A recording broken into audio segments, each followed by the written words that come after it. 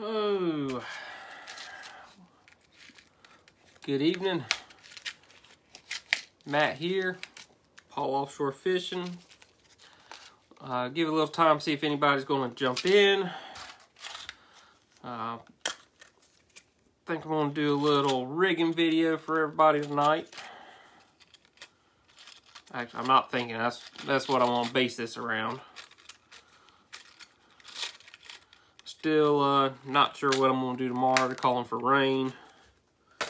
And we'll see what the weather looks like, whether or not we're going to put the boat overboard or not.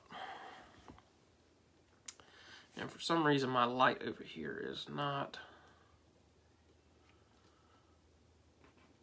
No, I'm trying to reflect some light over. Lighting has never been real good in this room, so what I've got is a light that's projecting that way, and it's deflecting off because it leaves a heavy shadow behind me, and it blinds me if it's pointing directly at me. Gonna do a little rigging video tonight if anybody gets on live here. And what I'm gonna do is what I call, I'm sure everybody's familiar with a king rig. And I was watching another video and came up with what's called a Spanish mackerel live bait rig.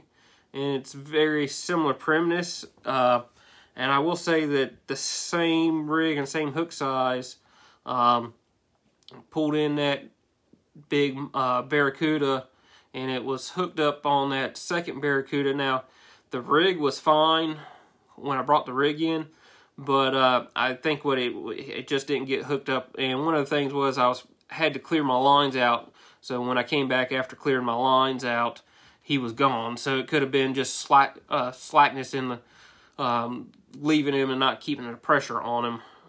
That's the reason why he let go of the bait the other day. So what we're going to do is I've went ahead and got everything together, and what I'm using are number 6 bronze or gold treble hooks. Now these are just Mustad's number 6s. They're the 35.99s, and I just got these from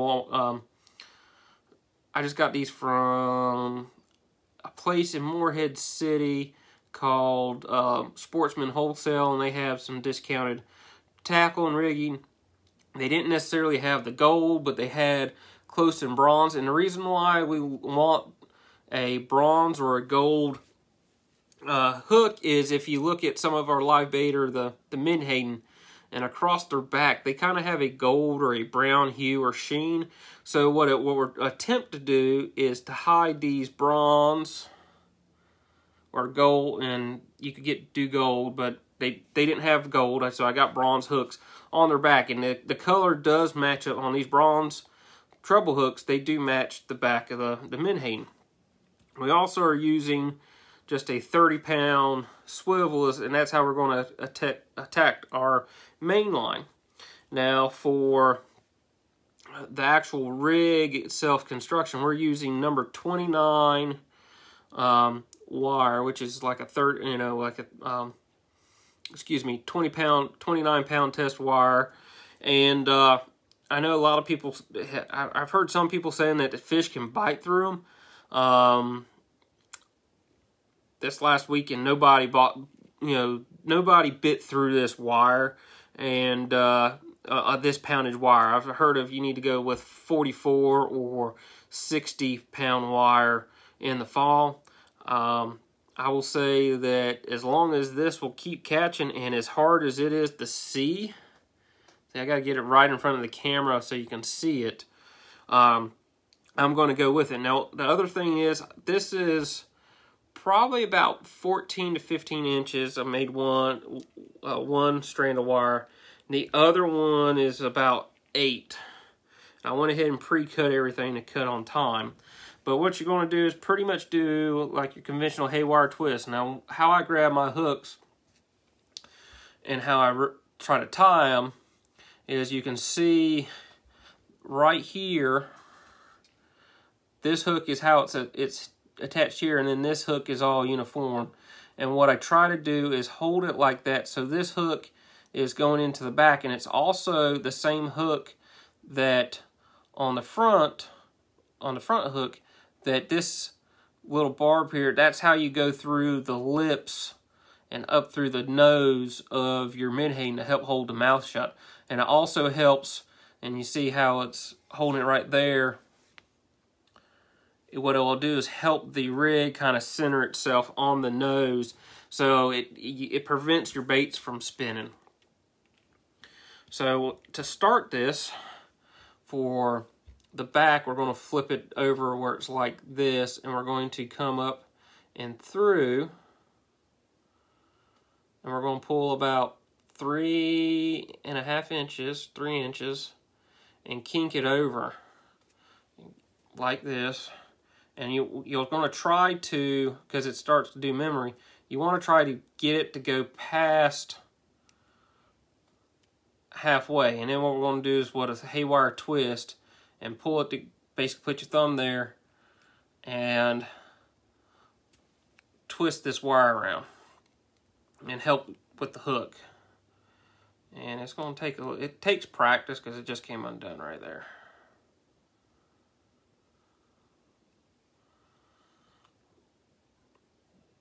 And almost where you got to get a couple started before it stays. And on this, for Spanish mackerel, 3 twists seem to do pretty well. I got 2. Of course, I did this the other night and whipped them right out, and now I'm on camera. I'm about to stick myself with the hook. Alright, you get 3 going, and then what I do is hold the twist with my pliers and kink that wire out like that 90 degrees, and I do my barrel wraps. And I do my barrel wraps about 5 times, and what the pliers do is help me keep it tight. And because it's smaller wire, now they make tools for it, but because this wire, 29 power wire, is so small in diameter, those tools don't really, I have not had good luck with those tools. And then you come around and you make your handle and you try to clip it off. And finally got a viewer on. Good evening. I don't know exactly who it is, but we're making Spanish live bait rigs tonight. I'm going to try to pan you down, and we're going to clip this tag in off. Now, a lot of people don't like clipping it with the pliers because you have a little burr right there. But these rigs are going to be so small and short that our leader's going, because they're not your typical king rig where you got 20 inches of leader out there. You're going to have probably about 8 inches of leader to the swivels that you're going to grab a hold of the fluorocarbon, and you're not even going to touch this rig. You're just going to clip it off through the fishing box. Alright, now we got one hook, and this is going to be our tag or our stinger hook. So we're going to come back through, and what we want to try to do is get this, what's going to be our front hook, I'm going to say about 5 inches, or basically, and I use my palm of my hand, the base of my palm up to basically the middle of my middle finger, and for this, and you kind of have to gauge it to the baits you're using.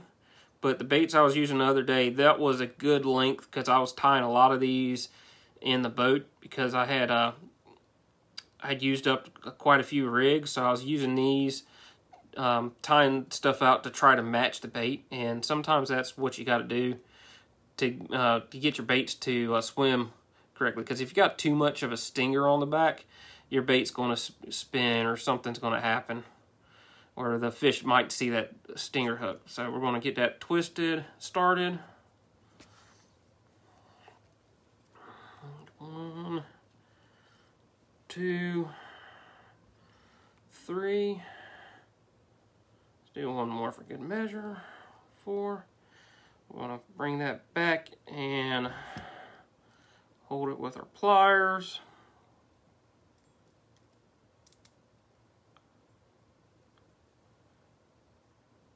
Make sure my barrel wraps are going the right way and stick myself.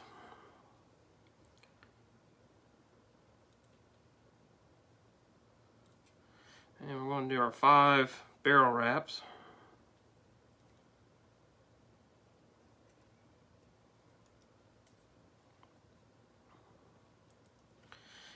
And for time, when I was out there, like I said, you're not going to handle the fish where these rigs are. At least I don't. That I just go ahead for time, clip them off with the pliers.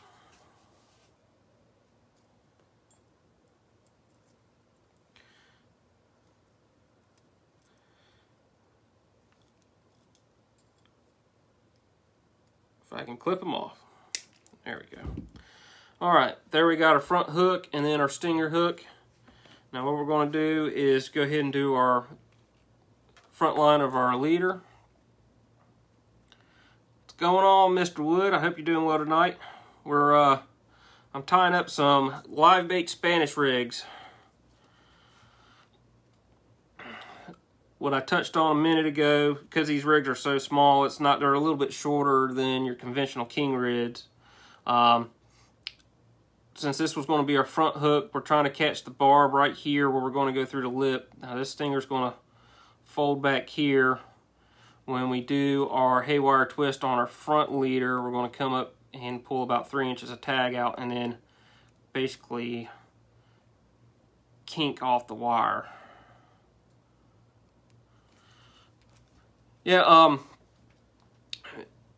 Kevin, what we're doing is a live bait Spanish rig. The king rigs are typically a heavier pound wire, and I know you can't see this because it's so small, but it's kind of a downsize. Typically, you have about 20 inches of wire from the front hook to the swivel, and most of your rigs, and we're going to do it 8 inches, and this is typically used on either a peanut pogey or a smaller menhaden. Recap earlier, I'm using number 6 bronze treble hooks, and the reason why we're doing bronze over metal is the bronze is the same color as the back of the menhaden that you would catch to use as bait, as live bait. And what we're doing is going to just do a haywire twist, and we've kinked this wire around, and if I don't stick myself with these stinger hooks, we're going to start our twist. Come on, baby. I need a third hand. Alright, I got my thumb where I need it now, and we're just going to twist them around and try to get these haywire started. And with a Spanish, on a typical king rig, I've seen people do 5 haywires and then 5 barrels. But with these, you only need to do about 3 haywires. But I still do the 5 barrel swivels because that locks the haywires in.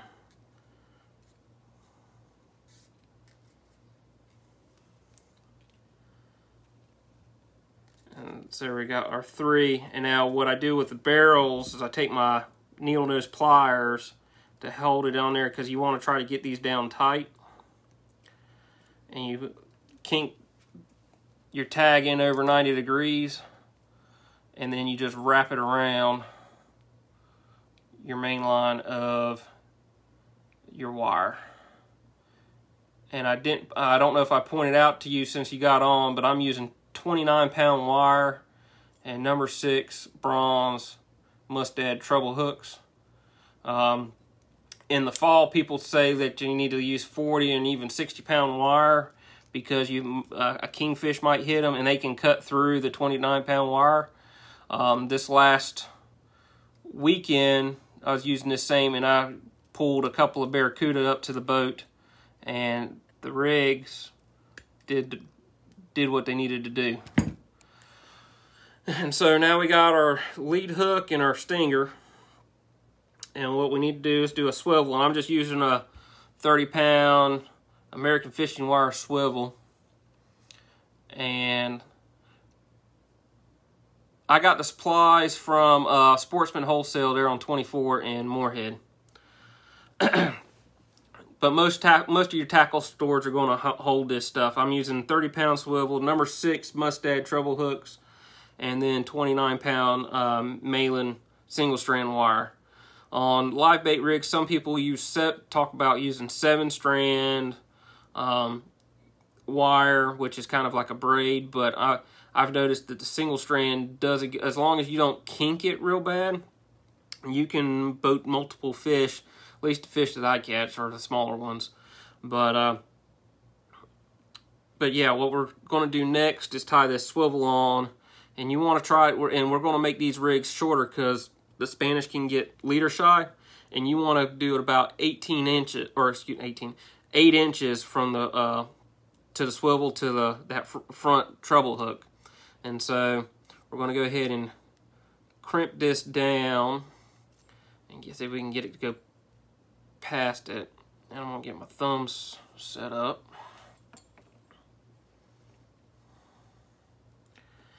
And we're going to do our 3 haywire twist.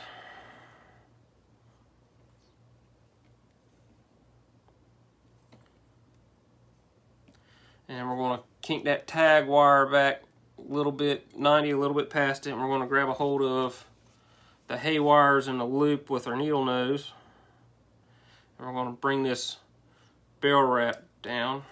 And it didn't start like I wanted it to. Now, one of the things is that doing haywire twist makes perfect, or takes practice to make it perfect. There are also some tools, like they have little speed haywire twisters that you can get, and I got one, and it doesn't work with the smaller wire. It works great with your bigger wire, but the smaller wire, you can just about do everything with by hand and your needle nose pliers. And what I do instead of, you can twist it off, and I think I did 6 loop barrel wraps instead of the 5, but there you have it. If I can get the camera to focus, maybe I get out of the scene. I don't think that focused in too well. Now, you can work this back and forth and get it to clip off, but because this rig is so small, I'm going to pull, when I grab a hold of it, I'm going to grab a hold up here where it's going to be either mono or fluorocarbon shock leader. And typically I don't touch down here on the rig where I could get the burr, because if you clip this off with a set of pliers, you're going to have a little burr from the wire sticking out that could cut you. So keep that in mind. But these rigs are easy to tie, and for sake of time, I just go ahead and clip them off because I get impatient sometimes with these.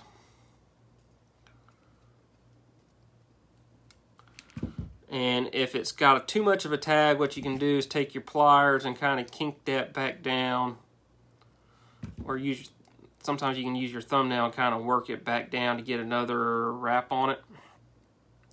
But what you can do from here is I take, pretty much when I attach my main line to it, I use like a uni knot. If you were going to do this in a shore application, if you had a offshore breeze, so to speak, or if you're on a pier with a side breeze, you could get what's called a kite rig and take this same rig, basically it's going to be the same rig on your bait, and you can attach it to the main line of a kite and use a set of floats and basically let the kite pull your live bait out on it from the pier if you have the right wind direction. If you have an onshore breeze around here, that's not going to work too well. I would say if you had a straight on for let's say instance Oceana Pier, you could take a kite rod and a kite and hook up one of these rigs and send it off. If it was a west wind or an east wind, you could go lateral of it. But if you had a north wind, you could set up at the end of the pier and send it off. Would be something you could do, or you could do it from the beach. Because the other thing is, I'm not sure if you can really use a kite on that pier. It's going to be up to who manages and runs the pier, but that's pretty much it on these Spanish live bait rigs. Like I said, it's very similar to what you would consider a king rig. It's just on smaller tackle, lighter tackle, and a smaller rig, because those bigger Spanish tend to be leader shy. But if you do get hooked up on a king, like I said, I think it'll bring a 25-pound king right onto the boat if you keep the pressure on them. So, but that was the short and sweet for tonight's thing. Mr. Kevin, I hope you got any questions on it, or anything you want to ask tonight.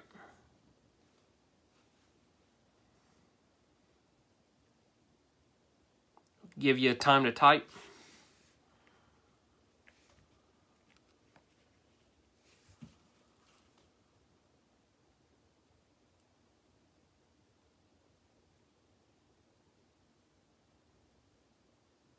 I'll short as far as catching some nice fish and sending pics. You know, I try to post everything I do, whether it's on video or a little short. I mean, most of it's on video. Whether I post it here or on YouTube or put something on Instagram. Yeah, I try to be as forthcoming with information when I can, when I got it. So, but hey man, I do appreciate you getting on tonight and interacting with me. I was thinking there's another gentleman that's around here, around this area, Fish on Forte. I was hoping he'd get on, but I guess it's not going to be, because he's got.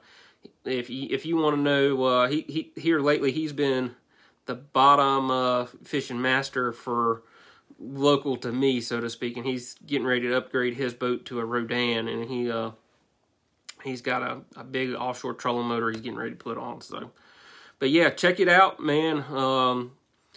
Like I said, the video that dropped yesterday was probably I'm still working on my editing skills and getting cameras set up. I did notice that I was first time doing color correcting was this last video, and as I got further into the video, the color correcting got easier, but we'll go from there.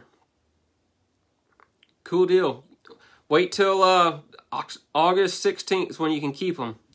But right now, July is considered when they do the Jubilee. What's called the locals call the Jubilee for the Flounder Jubilee. And that's where the fish pretty much it gets so hot that the fish come up on the shore, and you pretty much can take a dip net and scoop them up as far as the flounder go here in the Neuse River. So it's been going on for a long time. It's just funny that the season opens up after what we call the Jubilee. So, but yeah, next month through into September, hopefully we won't get a hurricane in here that's going to mess it all up. So. But with that, man, I sure do appreciate you getting on, and we'll see. I've been trying to do this every night. Now, it didn't work out yesterday. We'll see how tomorrow goes, because I got a birthday party. Little boy's got a couple of birthday parties going on this weekend, so between grandmas and social distancing and cousins and whatnot. So whether or not how many times I won't get on this weekend, but with that, also check out Monday. We skinned out and cooked a shark this past week, and we're going to do the kind of abbreviated cooking video that's going to come out on Monday. So if you could just, if you want to look at that, just go ahead on to YouTube, subscribe, like, comment, and you'll be able to see when we try shark bites, shark nuggets here on Monday. With that, everyone, I appreciate anybody that gets on after we cut off the live stream tonight, and I hope you have a good one, and we'll catch you next time. Thank you.